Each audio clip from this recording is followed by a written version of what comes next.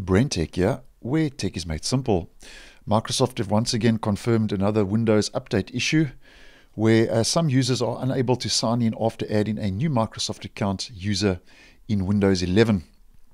Now, Microsoft does state that this issue is only affecting Windows 11 version 21H2. So it's not affecting Windows 11 Server, just version 21H2, which is the latest stable version of the Windows 11 operating system. Now, if we just head to Windows Update History, this is the update that's causing the issues, KB5016691, which was the optional bug fix C-release update that rolled out near the end of August last month.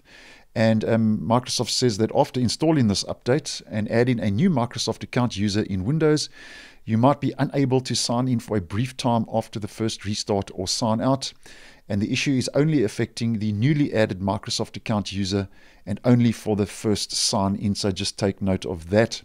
Now, this is also another reason why I always suggest when these optional bug fix updates do roll out near the end of every month, only install the updates, those C-release updates, if you are experiencing any issues with your operating system. Else just leave those optional updates alone, as they are prone, in my experience, to cause a couple of issues that many of you may know of and may be aware of.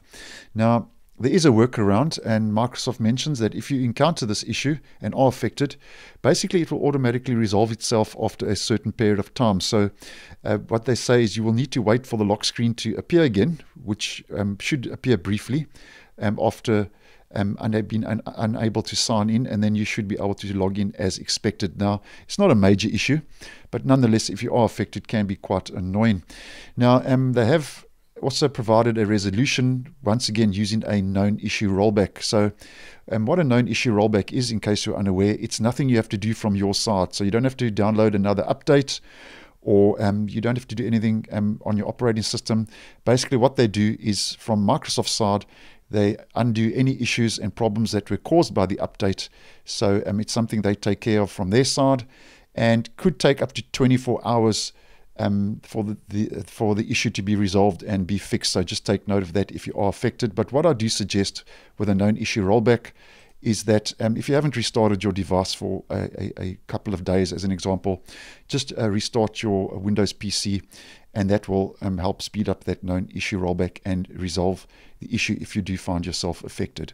So thanks for watching, and I will see you in the next one.